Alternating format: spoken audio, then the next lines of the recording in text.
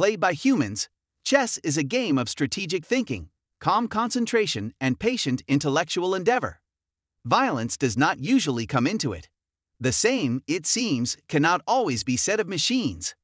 Last week, according to Russian media outlets, a chess-playing robot, apparently unsettled by the quick responses of a 7-year-old boy, unceremoniously grabbed and broke his finger during a match at the Moscow Open.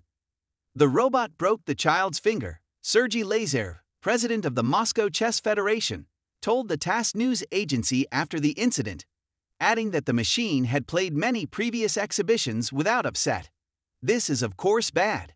Video of the 19 July incident published by the Baza Telegram channel shows the boy's finger being pinched by the robotic arm for several seconds before a woman followed by 3 men rush in, free him and usher him away. Sergei Smagin, vice president of the Russian Chess Federation, told Baza the robot appeared to pounce after it took one of the boy's pieces. Rather than waiting for the machine to complete its move, the boy opted for a quick riposte, he said. There are certain safety rules and the child, apparently, violated them.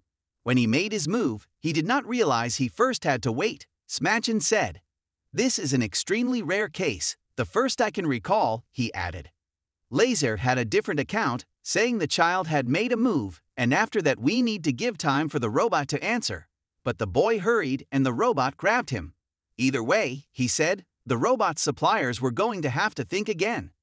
Baza named the boy as Christopher and said he was one of the 30 best chess players in the Russian capital in the under-9s category.